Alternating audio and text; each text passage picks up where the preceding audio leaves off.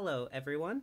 I'm here to show you these experimental instruments I've been working on. Recently, I got them up to the point where I have done the finishes on them with true oil. That meant doing a lot of wet sanding with the oil from the grits of 100. I did up to 3,000, but that's not really, I don't think that was really totally necessary to get this kind of sheen with the true oil.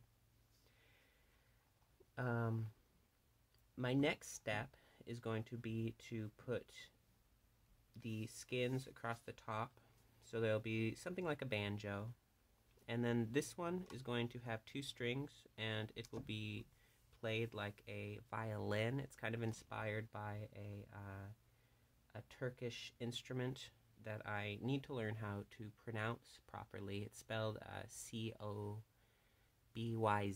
I believe. And then this one is going to be a 14-string lute. We'll see if the head of the instrument will be able to withstand the tension of 14 strings. I don't really know. This is based off of an African kora, though my design was quite a bit harder to build and not as efficient in design. I'd encourage you to check out those instruments, look them up on the internet or what have you, and they're quite interesting.